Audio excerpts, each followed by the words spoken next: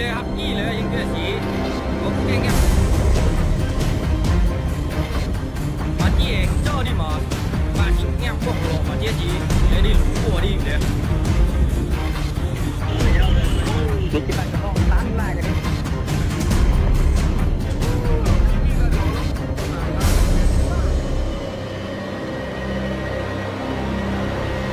载133人东航客机广西梧州坠毁，2分钟从8000米坠落地面，现场画面曝光。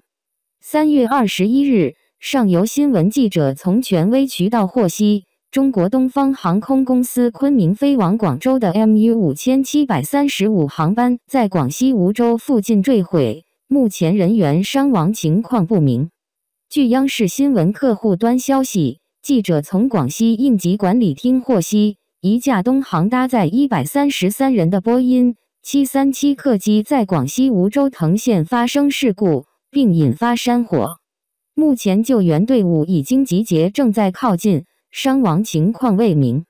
3月21日的 MU5735航班由东航云南公司波音737飞机直飞，飞机编号为 B1791。机龄6.8年，属于较新的客机。该航班原计划下午13点10分从昆明长水机场起飞，15点05分到达广州白云机场，但飞机13点15分起飞后，于下午14点20分左右同地面失去联系。上游新闻记者获取的现场视频显示，MU5735航班坠毁的地点位于广西梧州山区，现场有浓烟从山区冒出。有群众在现场发现了东航客机机翼部分的残骸，上面有中国东方航空公司的机身标志。飞行数据显示，MU5735航班从昆明机场起飞后，一直在约8869米高度进行巡航。